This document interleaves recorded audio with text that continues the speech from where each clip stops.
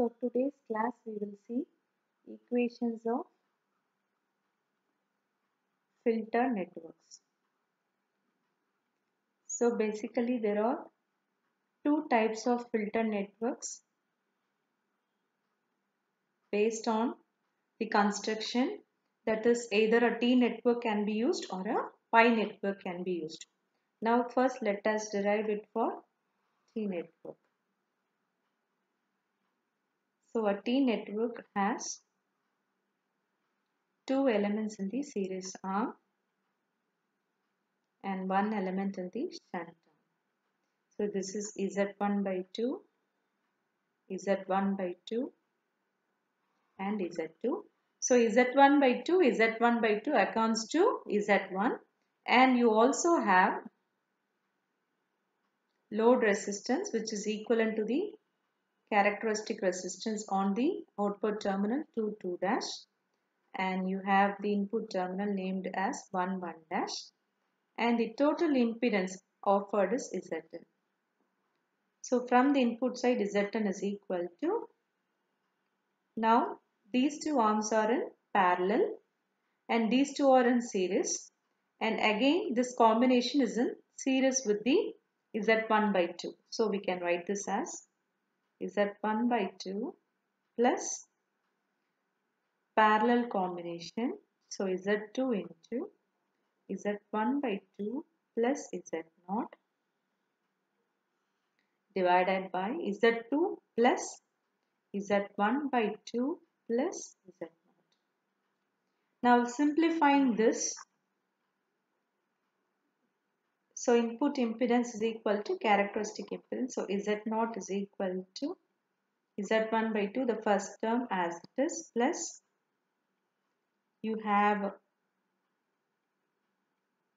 Z2 into Z1 by 2 plus Z0 divided by, so we can take LCM here. So you have 2Z2 plus Z1 plus 2Z0 divided by 2, that goes to the numerator as 2 Z1 Z2. Now we can further simplify this as, you can cancel this, so you can write this as Z0 is equal to Z1 by 2 plus Z1 into Z2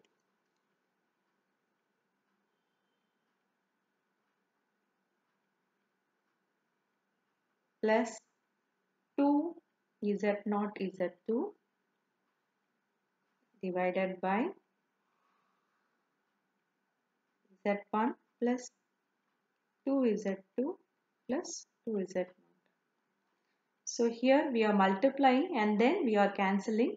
So I have, for understanding, I have cancelled it here, but you have to multiply. So 2 into Z2 into Z1 by 2. So 2 and 2 will get cancelled, plus 2 into Z0 Z2. So I have written the resultant on this side.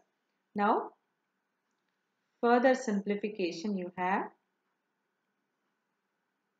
2 into Z1 plus 2Z2 plus 2Z0, and we can write this as Z1 square plus 2Z1 Z2 plus 2Z0 Z1 plus 2Z1 Z2 plus 4Z0 Z2 on the numerator. Now again cross multiply, so you will have 2Z0 Z1 plus 4Z0 Z2 plus 4Z0 square is equal to right hand side. So Z1 square plus 2, 2 plus 2, 4. So you have 4 Z1 Z2 plus 2 Z0 Z1 plus 4 Z0 Z2. So we can cancel these two terms here. So you will have 4 Z0 square is equal to Z1 square plus 4 Z1 Z2. Now you can further simplify this as Z1 square by 4 plus Z1 Z2. Okay. So you can write this as Z0 is equal to square root of Z1 square by 4 plus Z1 Z2.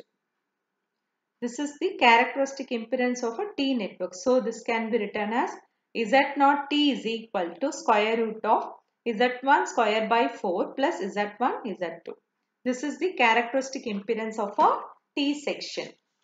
Thank you.